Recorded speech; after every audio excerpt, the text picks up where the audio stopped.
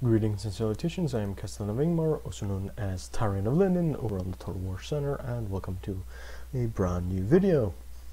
This video is, I have no idea. It is sort of a informative video about, my arms, the current state of my modding garbage. So there's a bit of stuff to go through, and I'll try and go through it as much as I can. So at the moment, let's just go to here. Not a whole lot of stuff changed to the Ardenheim. At the moment, I do have plans to edit the Azra here, make them look more naval. I think that's the best way to describe it. Our Federzon's faithful will no longer look exactly like the Neru Royal Guard with just a longer spear and almost like a buckler. They will actually have a, well, gold armor, as they're per to their name, and will have a more unique shield. That's the plan. And perhaps a unique helmet as well. The Abrunarzim Agar will no longer be a two-handed sword infantry. I plan to make them into a halberdier. The halberds will take their place, and that space will then become pikes, and where the halberds are, they will become pikes with a shield, a bit more like Macedonian phalanx. The Ardenheim armsmen will become two-handed Zweihander units, and of course we'll have my unholy children, which will have some more axe variations and a small shield on their arm, almost like a targe. It won't really be accounted for, it's just there for looks. Those are planned changes. They're not in yet. I just need to go into them so I could actually remember what things are.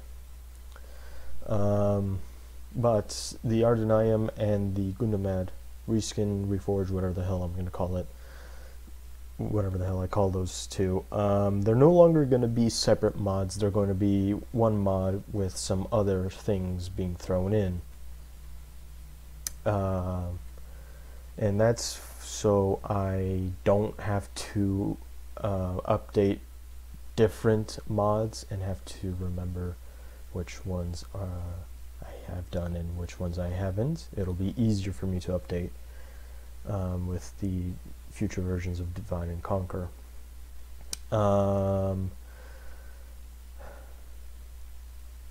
So current factions that are planned and factions that are currently being worked on.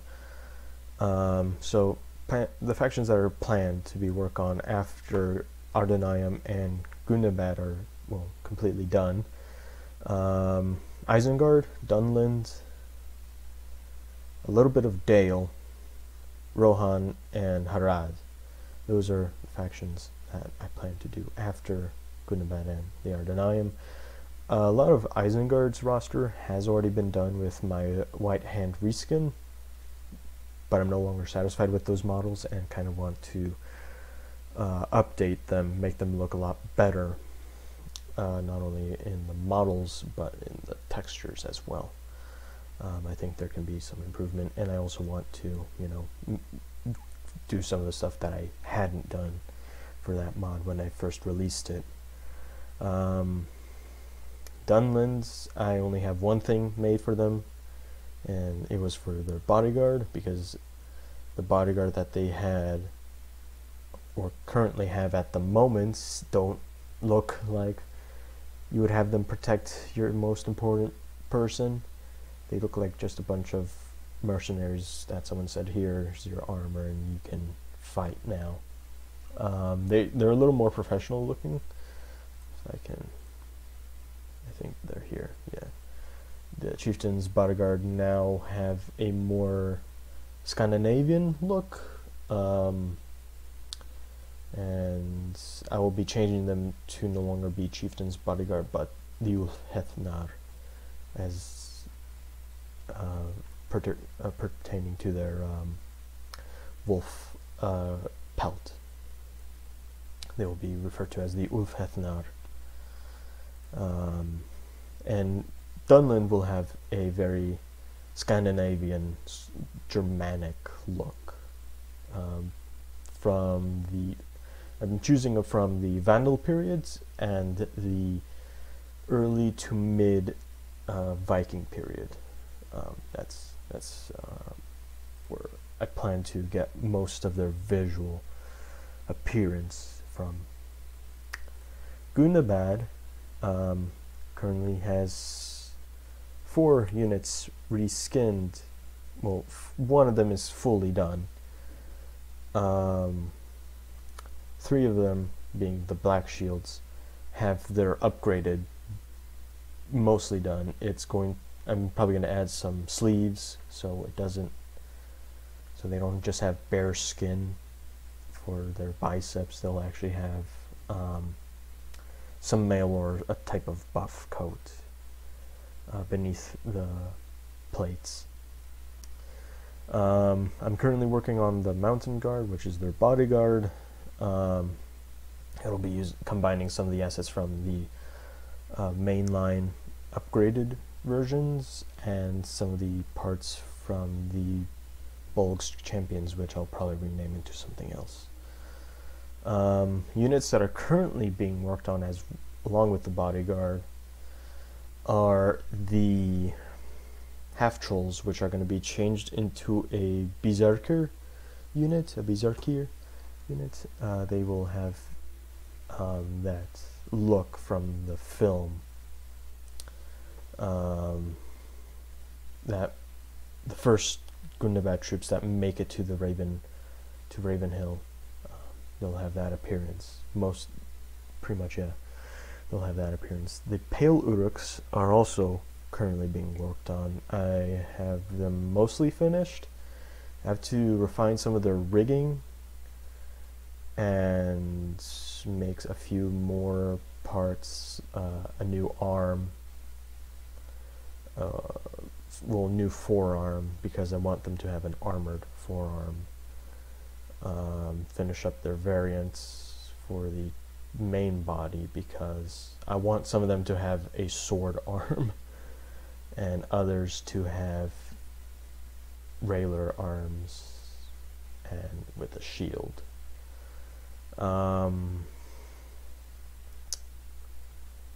That's mostly it for the Pale Uruks. I'm also currently working on their textures, so that should be done at some point. But I'm gonna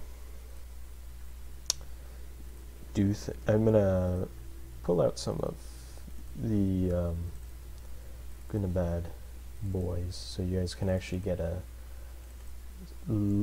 see of that. Those are English of what is currently done. And I would like to hear before I do anything else, before I finish when I finish Gundabad and the Ardenheim, and when I start working on some other factions. How would you guys feel if I started remaking the Moria, Snaga, and Goblin models? Would that interest anyone? Is there even any demand for changing those models?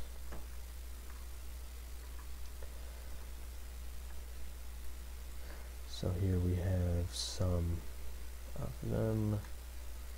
I'm gonna bring these guys together.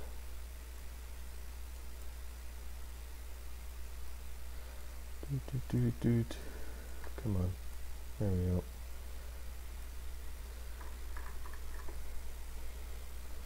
So here we have what is currently done.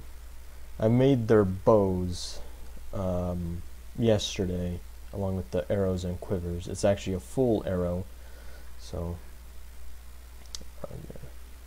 This is what their upgraded version will look like. Just I'll add some sleeves, and I should add a transparency alpha, so those areas for the male area will have those shards of steel.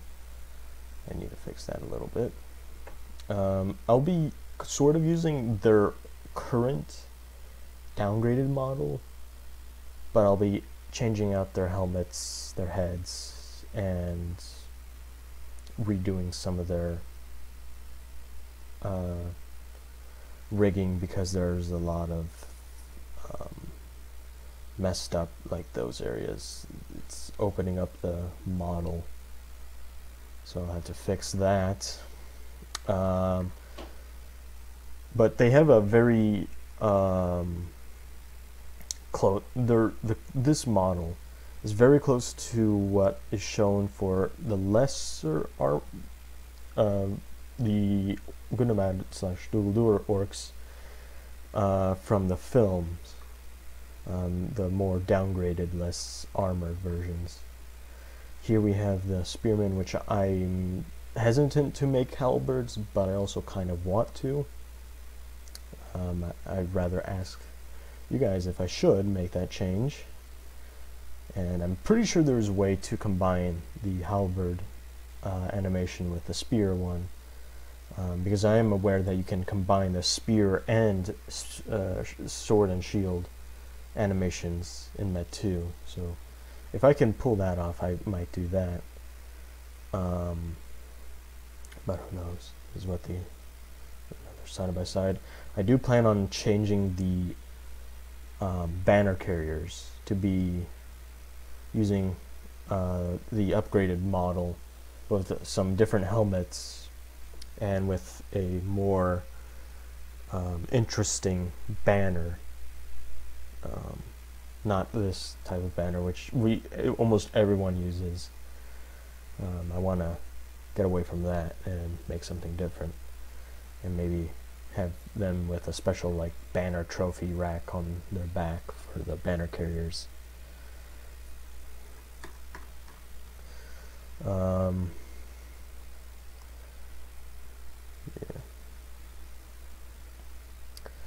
And as you can tell, not all of them have a trophy rack on their backs. I didn't want them to all have essentially, you know, a trophy. I want them all to be a little more unique. It makes them a lot more visually interesting. Here are the Bolgs champions, who I might just rename to Grinabad Guard. Still need to find a good way to have the pauldrons rigged, but I'm pretty satisfied with the actual model. I need to cut up some of the back of their arms that are never going to show, so we don't have any clipping there. That's currently their model, and I might give them unique officers and banner carrier to make them more unique, along with the pale uruks. They'll have something unique. I seriously don't. And if you guys are ever wondering why I ever do these reskins or reforges, whatever the hell I call them, I'm kind of sick of the constant reuse of these textures, because after a while it's all pretty much the same stuff thrown in, and I don't know, having these I am a little biased towards these textures and models because I made them, but it adds some new stuff. It's a little more refreshing to see higher quality models in the game, and I'm certainly aware that not everyone is a fan of Hummingbird's work. You know, I've grown to not praise him as much as I used to. So, yeah.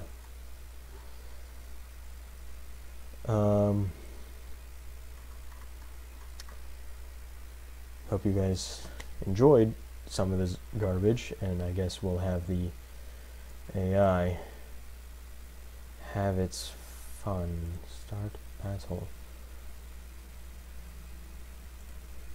We'll have the AI do whatever it wants with it. I'm not particularly interested in fighting it. I'm sure the AI can handle itself. That is actually a complete lie. I have no faith in the AI to do anything right with these units. I am actually pretty proud of these models. I did have some issues the other day with the standard upgrade. For some reason it decided to stop working properly. They would end up just T-posing, and models weren't, you know, having all their actual assets on. It would just be a spattering of things. For some reason it thought that everything was set to a 1, which, if you don't know what that means, it means that there's a chance of it appearing, and there's also a chance of it not appearing. Usually you put it as 0, which usually means they will always have this particular thing, but never always the same one. But it would always have something in that asset's place. So if I, like helmets, you have name, whatever the general name of what that placement is, the actual individual asset's name. So it could be helmet 01, and then 0. So 0 means there will always be a helmet, and the individual name means that it will not always be that same helmet. If you put a 1, it means it will not always be that same helmet, but there's a chance that there will never be a helmet. And for some reason, when I ported the Spearman in, it was not appearing. Those two values switched, and I had to dig up this old model somewhere and use that as a base and redo the Spearman. And I hadn't done the archers yet, so I wasn't all that bothered. And man, are they chewing up those Gondor militia.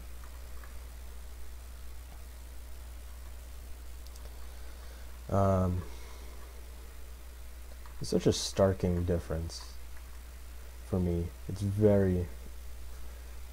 at this point I have a very trained eye for okay models. I think the helmets are better than most of the actual models and all its assets itself. I spent a lot of time on the textures. I wanted it to look more like real, metal, instead of whatever the hell some of these guys have. So yeah, hope you guys enjoy this little update thing and information vomiting. And if you guys are wondering, yes, these models are currently being used as well in the Silmarillion Total War as the Bulldogs. I have drafted up some Bulldog ideas that I might make, but I'm not sure about how much time I will have to actually make them, because I'm a little ambitious with the concept art that I did make, which I might put up at the end. So yeah, I'll see you guys in the next video, whenever the hell that will be.